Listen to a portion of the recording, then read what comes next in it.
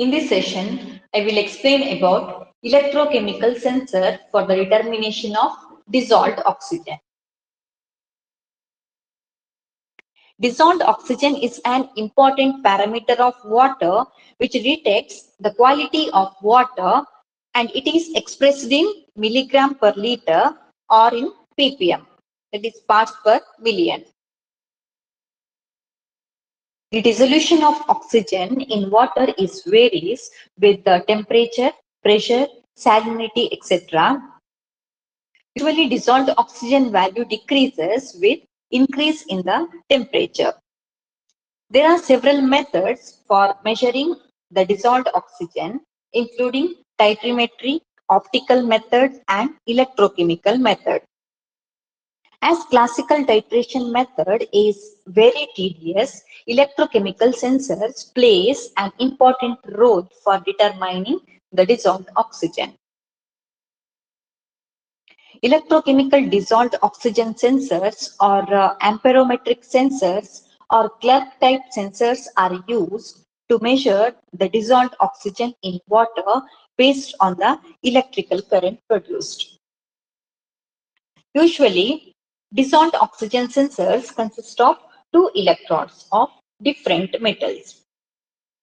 Whenever selecting the metal, the potential difference between two electrodes always should be more than 0.5 volt, so that it will reduce the dissolved oxygen without the help of external potential. Now let us see the assembly of dissolved oxygen sensors. Let us consider a sample of water containing dissolved oxygen. To measure the dissolved oxygen, DO meter is immersed in the sample. The DO sensor consists of a working electrode made up of silver and a counter electrode made up of lead. At the tip of working electrode, an oxygen permeable membrane made up of Teflon is placed, which allows the diffusion of only dissolved oxygen to the sensor. The electrolyte solution will be usually potassium hydroxide. These two electrodes are connected to emitter. This is the construction of DO sensors. Let us see the working of DO sensor. As we can see, DO sensor consists of a silver electrode which acts as cathode and the lead electrode which acts as anode. The potential difference between these two electrodes is more than 0.5 volt, which is the essential requirement for reducing the dissolved oxygen without the application of external potential. The dissolved oxygen diffuses into the DO meter through Teflon membrane. The rate of diffusion is proportional to the pressure of oxygen or the concentration of oxygen in water. At anode, lead undergoes oxidation by liberating electrons. This is the equation. So, at anode, lead is converted into its ionic forms with the liberation of electrons. The silver used in the cathode is not undergoing any reduction.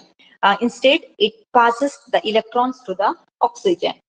Hence, at cathode, dissolved oxygen undergoes reduction to form hydroxide ions. So, this is the reactions takes place at cathode. So, by adding these two reactions, the overall reactions will be lead react with oxygen and water, it produces lead hydroxide. The lead hydroxide is precipitate out into the electrolyte solution. However, it neither cools the anode nor consumes the electrolyte. Hence, it does not affect the sensor's performance. The electrical current produced by the flow of electrons from anode to cathode is directly proportional to the concentration of dissolved oxygen in water. Hence, by measuring the flow of current, dissolved oxygen can be determined.